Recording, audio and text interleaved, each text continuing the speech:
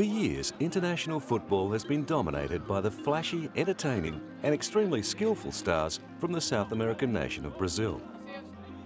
The country has provided the world with a production line of footballing greats, whose legends will long outlast their careers. This time, we shine the spotlight on the amazing rags-to-riches tale of Rivaldo Vítor Borba Ferreira, known to his friends and fans simply as Rivaldo. Rivaldo was born on the 19th of April 1972 in Paulista, Brazil. Located in the state of Pernambuco, a city made famous for its beaches. However, the future looked far from bright for the young Rivaldo, who was born into extreme poverty. Rivaldo grew up in the favelas of the town.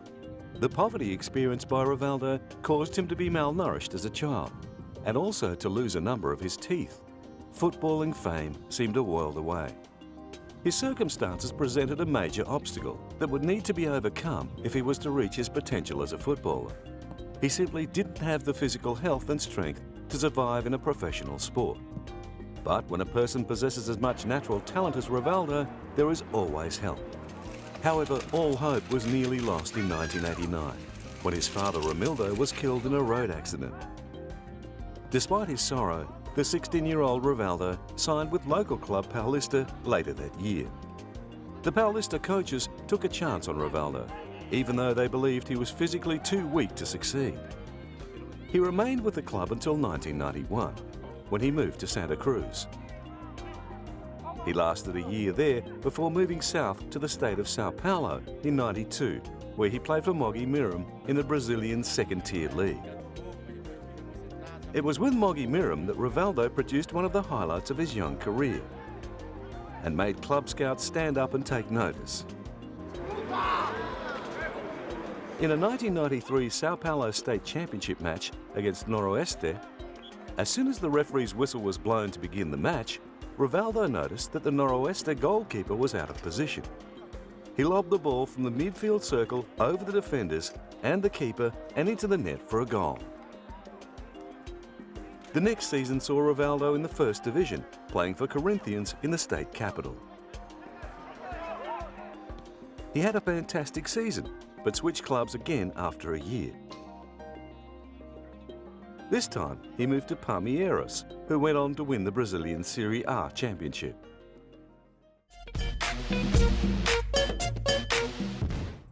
Rivaldo was transferred to Europe and played for Spanish club Deportivo La Coruña. He spent just one season there before being transferred to FC Barcelona in 1997. He had an immediate impact and earned many individual trophies in his 5 seasons with the club. Among them, a prestigious FIFA World Player of the Year award in 1999. Rivaldo produced arguably his best football during his time at Barcelona. However, during his 3rd year at the club, he had a falling out with manager Louis van Gaal after Rivaldo insisted on being played as a playmaker rather than on the left wing. He was released from his contract in 2002 and put up for transfer. There are some who thought Rivaldo was having a negative impact on the club. I hope they, Barcelona, will be champions because of Rivaldo's departure. I hope they get titles for Barcelona because they have no excuse. Rivaldo is gone. According to them, Rivaldo was the one causing damage to the system. Well, Rivaldo is no longer in that system. Now they surely will be champions of the European Cup, the League and the King Cup. When Rivaldo's departure was confirmed, he thanked the club and the Barcelona fans for their support.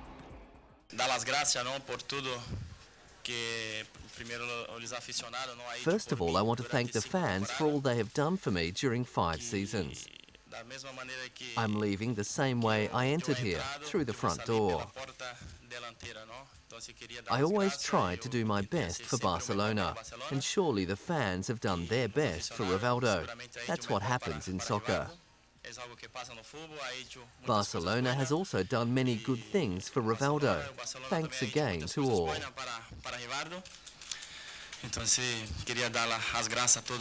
With Barcelona behind him, the next step was to find a new club, and there were many interested parties. It was Italian club AC Milan that secured his services. Italian Prime Minister Silvio Berlusconi played a major role in luring the midfielder to Milan. I hope to be in top form because I know it's difficult to win the Italian league, but I've always been a winner.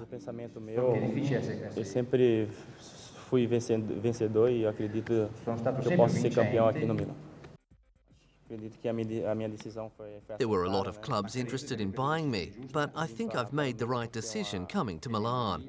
It's a great team and a great club.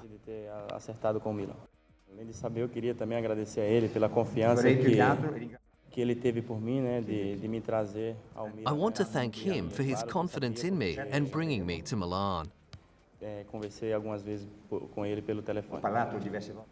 I spoke to him several times on the telephone, and I'd like to thank him for the contract. Rivaldo came to Milan as one of the top players in the world.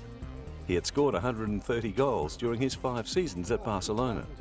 The Brazilian midfielder seduced crowds with his attacking style of play, typifying the so-called samba style, so often associated with Brazilian football.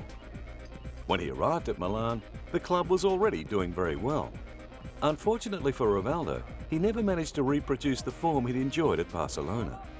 He struggled at his new club, partly because of repeated injury problems, and was not a regular starter for the team. Despite his individual struggles, Milan was performing well, and Rivaldo was part of the team's UEFA Champions League campaign in his first season at the club. The club was attempting to win its 6th title. Milan progressed through both group stages as table leaders. They then defeated Ajax in the quarter-finals and went on to face rivals Inter Milan in the semis. Fortunately for Rivaldo, AC managed to squeeze through on the away goals rule. Milan were to face fellow Italian rivals Juventus in the final. Juventus had also performed strongly in the competition. They dispatched Spanish giants Barcelona and Real Madrid on the way to the final and came into the match with plenty of confidence. The final was to be held at Old Trafford in England on the 28th of May 2003. It was the first time in history that 2 Italian clubs had faced each other in the Champions League final. Rivaldo had continued his topsy-turvy form in the Champions League. He was still struggling to cement his place in the side and was certainly not guaranteed to be named in the squad for the final.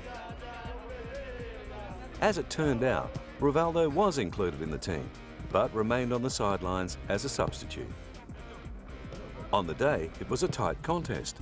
The scores remained at 0-0 after extra time, but Milan eventually prevailed 3-2 on penalties. Among Rivaldo's club achievements to date are a Brazilian Serie A championship in 1994, 2 Spanish La Liga titles in 1998 and 99, and a UEFA Champions League title in 2003, along with 3 Greek League titles in a row in 2005 to 2007. After his first season at AC Milan, his time with the club looked all but over. In 2004, he left and briefly returned to Brazil, playing for Cruzeiro before moving to his 9th club, Olympiacos, in the same year. Rivaldo enjoyed a very successful international career with Brazil, playing for his country from 1993 to 2003. Rivaldo and the national team enjoyed a host of successes during his tenure. The most significant of these successes came in the 2002 World Cup. The Brazilian team were hoping to make up for their loss in the final 4 years earlier. They finished on top of their group and went on to face Belgium in the 2nd round. They play like in England, so lots of long balls. They are strong on the air, so you have to be careful on the air, and then Brazil have to play the same way that they're playing.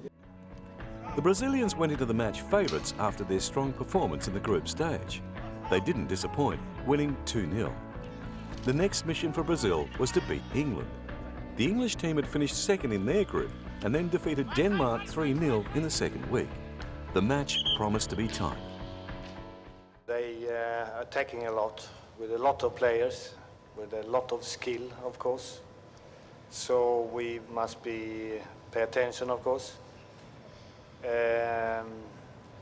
Defending, very well, but you can't win football games only defending. You have to attack as well. Rivaldo was in good form for Brazil, having scored a goal in every match so far. We have to be very compact, very tight, work as a unit. If we don't do that, we will give them time and space, and then they will kill us. It's a great game. Everybody wanted to see this as the final. But instead, it's the quarter-final. I hope Brazil has more luck than England and goes all the way to the final. He continued his good form, scoring a crucial goal as Brazil defeated England 2-0. Brazil advanced to the semi-finals to face Turkey, whom they had beaten 2-1 in the group stage.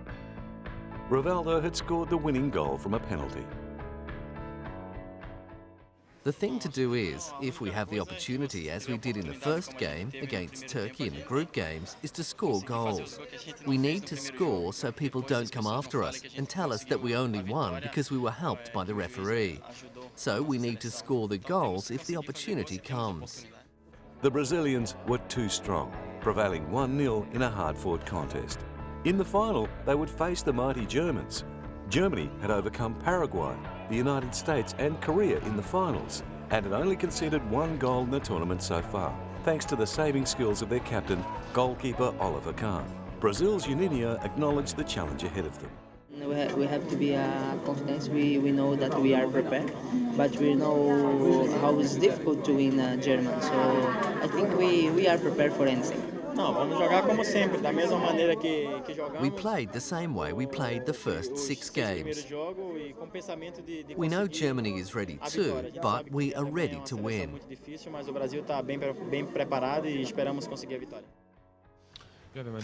Wenn man die Bilder aus der Heimat sieht, ist immer klar. Gut, man bekommt ja nicht so extrem viel mit, weil I've got a feeling telling me that we'll be the world champions. I can't really explain why. Every one of us has to play the game of his life. Was in Deutschland los ist. Brasilien ist klar, ist They're probably the best team in the world in terms of individual players, with exceptional people in every position. mit absoluten Weltklasse-Könnern. But the team with the most gifted players do not always win. If the best team always won the World Cup, then Brazil would have won it 14 times, not just 4. Finals are often decided on small things, sometimes on luck. It may be that the teams will neutralise each other, like what happened in 1994. I have all due respect for Ronaldo, Ronaldinho and Rivaldo, who are fantastic players, but they still have to beat me. The prospect of the best attacking formation in the world, facing the world's best goalkeeper in Oliver Kahn, was an exciting prospect for the fans. Rivaldo was in fantastic form, as were many of his teammates.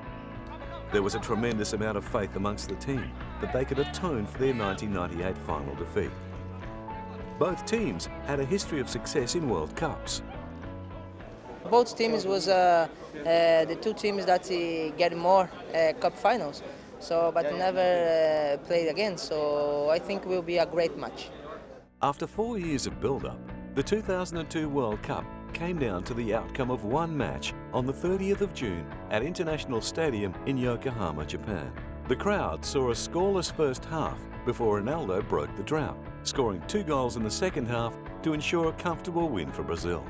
Brazilian fans were understandably ecstatic at the win, and celebrations continued into the night. Rivaldo's international honours include the 2002 World Cup triumph, the Copa America in 1999 and the Confederations Cup in 1997. The World Cup was undoubtedly Rivaldo's greatest triumph, the crowning achievement of any footballer's career. During his time on the national team, Rivaldo got to play with many of the best footballers his country has ever produced. Football in the 90s and early 2000s was dominated by Brazil, the most successful nation in World Cup history. What made the side so dangerous was its world-famous triple threat, known as the 3 Rs: Ronaldo, Rivaldo and Ronaldinho. The 3 stars were the best attackers in the world, and they struck fear into the hearts of opposing defenders. Ronaldo and Rivaldo fitted together so well in the team. While Ronaldo was a true striker, Rivaldo was more of a playmaker, constantly setting up goals for the deadly Ronaldo. The double act brought many opposition defences unstuck in their time. Ronaldo began his senior career in 1993 at Brazilian club Cruzeiro. He spent 1 year there before moving to Dutch club PSV Eindhoven, where he soon established himself as a quality striker. He has since played for Barcelona, Inter Milan, Real Madrid, where he played most of his club football, and AC Milan. He currently plays for Corinthians. He played for the Brazilian national team between 1994 and 2006, making 97 appearances and scoring 62 goals. Ronaldo's flair and poise in the box were unrivaled. He soon became a household name and was a poster boy not just for Brazil, but for the game in general, such was his fame.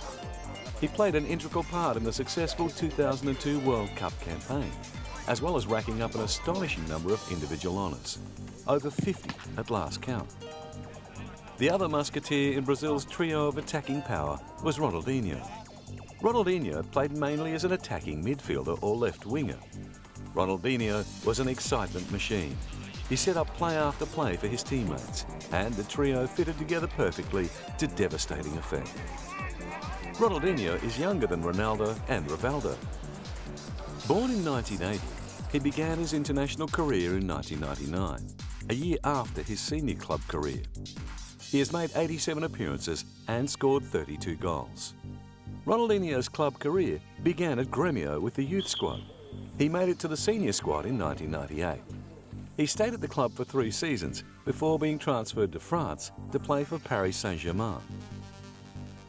In 2003, after impressing European scouts, he was transferred to Spanish giant Barcelona, where he played the majority of his football. He currently plays for AC Milan in the Italian Serie A. Although he started later than Ronaldo and Rivaldo, Ronaldinho has come to be acknowledged as one of the greatest players of his generation. And at 30 years old, he still has a few years in him yet. Ronaldinho has earned over 20 individual honours.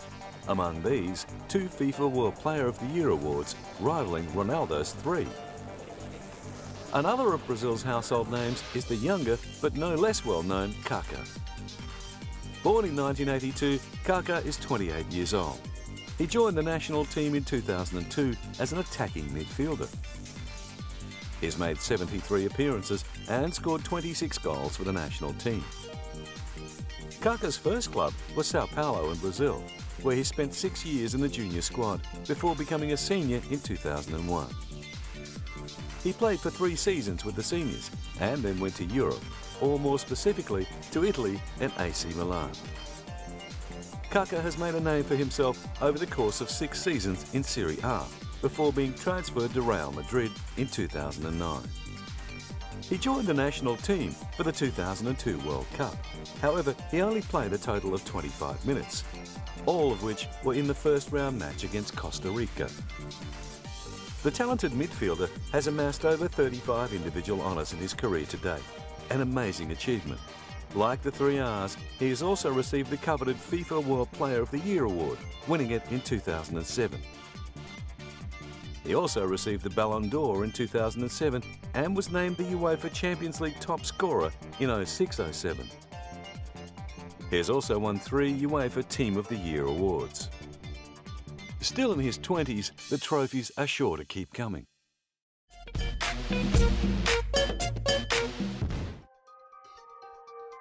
Rivaldo's brilliance on the field was occasionally contrasted with alleged discretions off the field, such as his falling out with Barcelona manager Louis van Gaal. However, Rivaldo let his on-field talent do the talking for most of the time. He's married to partner Rose, with whom he has 2 sons, named Rivaldinho and Thamiris. Rivaldo prefers to leave the spotlight to son Rivaldinho, who has appeared in a number of TV commercials in Spain and is already something of a star. Rivaldo has kept his life off the field very private and gives very little away about his life. However, he makes no secret of his deep passion for helping the poor children of the world. His commitment to the cause stems from his upbringing. Rivaldo endured a horrific childhood, and just like him, for many children in Brazil, soccer is their only way out of a life of poverty. Few make it, but some, like Rivaldo, have both the mental strength and the natural talent to make it in the world of professional football. Rivaldo made a name for himself by shaking off opponents and advancing upfield. He accomplished similar feats in his childhood, shrugging off numerous obstacles that stood in his way of becoming a football star. Growing up in the north of Brazil, a long way from the birthplace of most of Brazil's star exports, Rivaldo faced almost insurmountable odds, and yet he managed to overcome them. It's not so surprising then that Rivaldo supports charities aimed at ending poverty, both in his home country and around the world. He helped found the charity that bears his name. He donates part of his wages to the charity, which aims to help children in Brazil and Spain. He has used his position of power and wealth to lend a helping hand to many people in need. Despite approaching the twilight of his career, Rivaldo's wealth continues to grow. He moved to Uzbekistan club Bunyodkor in 2008 after the club offered him a lucrative deal worth about 10.2 million euros over 2 years. Later that year, he signed a new contract that will keep him in Uzbekistan until June 2011.